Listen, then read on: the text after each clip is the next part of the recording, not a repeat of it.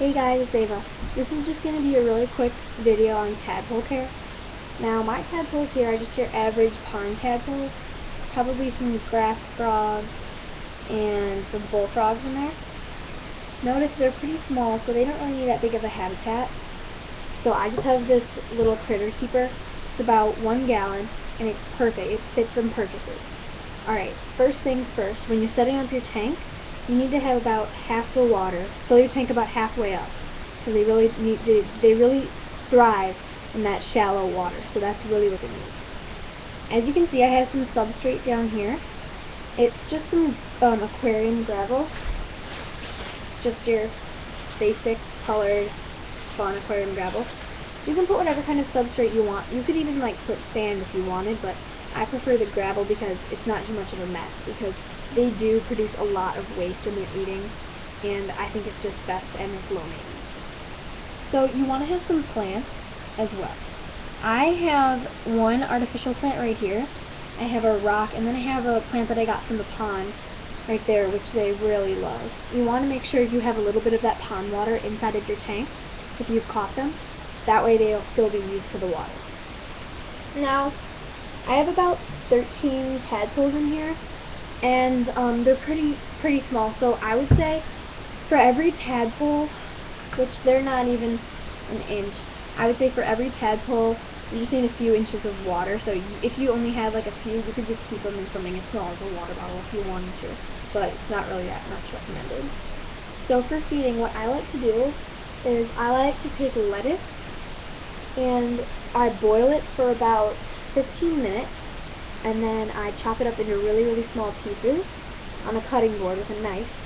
And then once it's all really finely ground up and chopped, then I'll put it in the freezer in a little plastic baggie, and then I freeze it for 24 hours, and then I take it out the next day, and then I let it thaw for about 10 minutes, and then they have their food.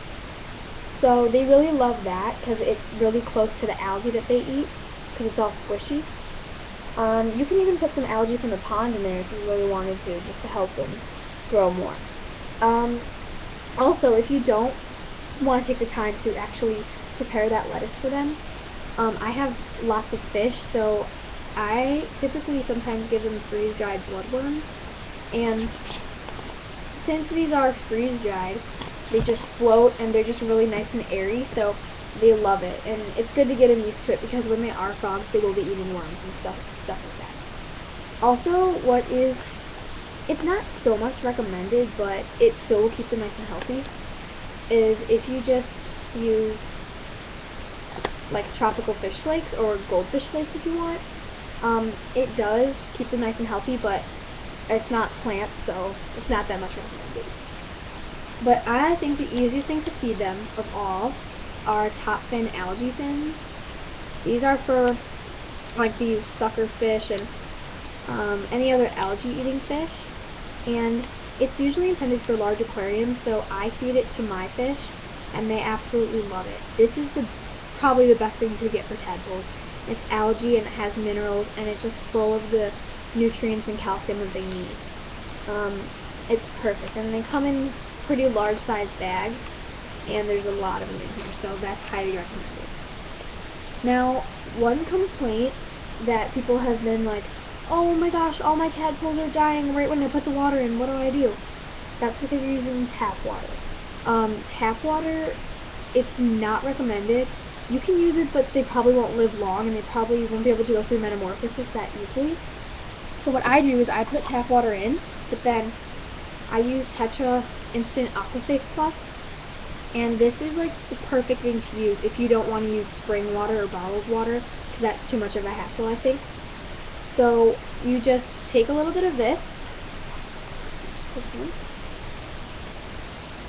put a little drop of that in there, a few drops, and then it instantly just clears it of all of those gross chemicals that are in the tap water, so none of your tadpoles or fish will be harmed. Now, I think this is a pretty good analysis of how to care for your tadpoles, but just a quick overview. When your tadpoles start to get their legs, especially back legs first, you'll notice that they'll be trying to swim, and they'll be pushing with their legs, and trying to hop through the water, you want to lower some of the water by that point. I'm probably going to lower like an inch or two of water about here, because they can actually drown, because they still have their tails and it's hard for them to move with just their back legs because they'll be just pushing along. Once they get their front legs though, you can take out even a little bit more of the water depending how big your tadpoles are. If they're like those huge tadpoles like that big, you still want to keep a lot of water, but if you just have your general typical pond tadpoles like these, they'll stay this size. So take out most of your water and then just put some land spots in. So I'm just going to put some pretty big rocks, probably right here, make the substrate and slant so they have some land to get used to. So I think this was a pretty good video. So I hope that this helps you care for your tadpoles in the future, and it is tadpole season, so have fun at the pond, and I hope this helps. Please remember to comment, rate, and subscribe to my channel. Thanks for watching.